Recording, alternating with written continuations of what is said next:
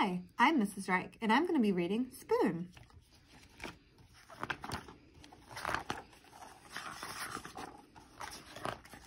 This is Spoon. This is Spoon's family. On Sundays, Spoon goes to visit his Aunt Silver. He has to be on his very best behavior there. She's very fancy and proper. Goodbye, darling. Ta-ta. At bedtime, Spoon likes to hear the story about his adventurous great-grandmother who fell in love with a dish and ran off to a distant land. Lately, though, Spoon had been feeling blue. "What's wrong?" asked his mother. "You look a bit bent out of shape." "Nothing," mumbled Spoon. "It's just that, I don't know, all my friends have it so much better than me. Like Knife? Knife is so lucky. He gets to cut. He gets to spread. I never get to cut or spread." "Yes, Knife is pretty spiffy that way, isn't he?" "And Fork? Fork is so lucky. She gets to practically everywhere. I bet she never goes stir crazy like I do. Fork does get out and make herself useful, doesn't she?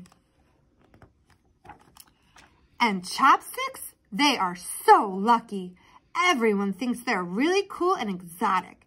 No one thinks I'm cool or exotic. Those Chopsticks are something else, aren't they?" Meanwhile, if only Spoon knew what his friends were saying at that very minute. "Spoon is so lucky," said Knife. "He's so fun and easygoing. Everyone's so serious with me. No one's ever allowed to be silly with me like they are with Spoon." Clang, clang, bang! "Spoon is so lucky," said Fork.